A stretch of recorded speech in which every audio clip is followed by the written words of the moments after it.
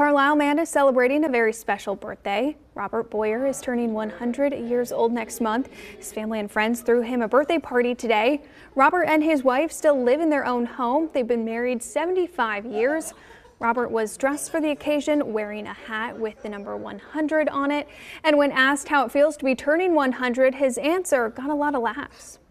I don't feel no different when 20. I'm really excited to be here, and I'm glad that I got to know him for the 26 years I've been around. It's been a true blessing for me and everybody else in this room. Very special happy birthday from all of us here at ABC 27.